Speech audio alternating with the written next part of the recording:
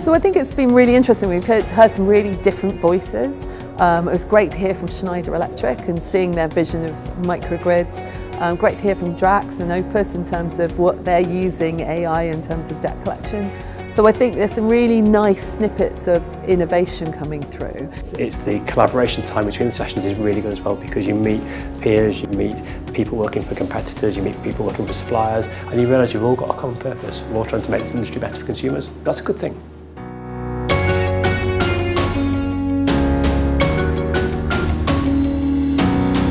This conference, between the attendees themselves, the presentations and the panel sessions, have really demonstrated the appetite and the excitement that's out there in the industry for this big change that's coming.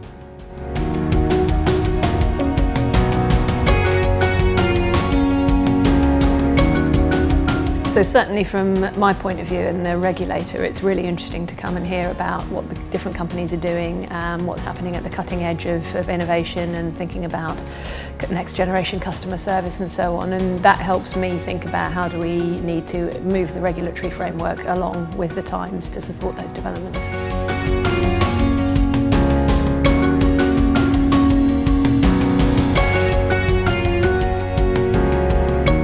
It's got a nice mix of different speakers providing different inputs from kind of the storage side, generation, new markets that are forming, but also the instability that this industry is facing.